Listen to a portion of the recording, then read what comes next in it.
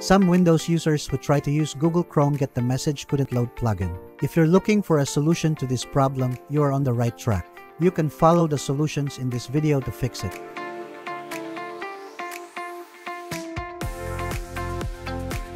By the way, please like and share our videos to help those who might have the same issues so that we can help them too. Once you're done, then let's begin.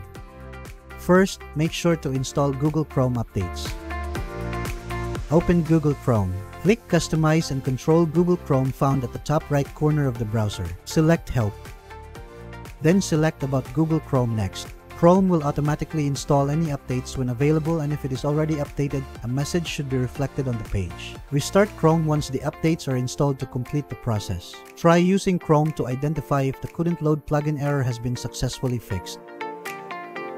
Next, check for necessary components. All of the browser's plugins, especially Adobe Flash, must be up to date, as this could be the problem. Open Google Chrome. In the address bar, type Chrome//components and click Enter. A list of all the plugins will be reflected on the screen. Click the Check for Update button for each of the plugins to ensure that all are updated. Relaunch the browser after all the installed components are up to date. Next, refresh the user data. Open Google Chrome browser. Click the three dots icon. Select More Tools. Select Clear Browsing Data. Click the drop-down menu in the Time Range field and select All Time. Click Clear Data. Restart the browser to check if the couldn't load plugin is now resolved after the Google Chrome user data has been cleared. Next, turn off the SHOCKWAVE Flash.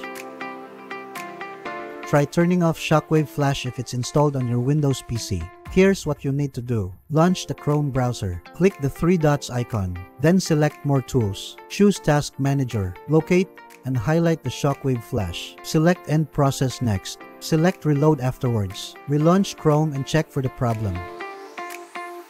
Next, use an System File Checker. In some cases, the problem that caused the problem in the first place is caused by corrupted system files. Go to the instructions to fix the system files with this built-in Windows tool. Press the Windows icon. Enter the word command prompt. Select Run as Administrator. Select Yes when the User Account Control message appears on the screen.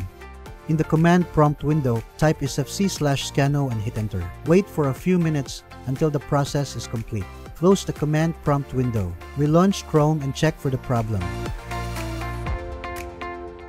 Next, turn off PDF isolation. For some Chrome users, the couldn't load plugin error goes away when they turn off PDF isolation in Chrome's settings. Follow these steps to turn it off. Open the Chrome browser. In the address field, type Chrome // and click Enter. Find PDF isolation. Click the drop-down menu ahead, select Disable. Restart Chrome and see if the couldn't load plugin error is now removed.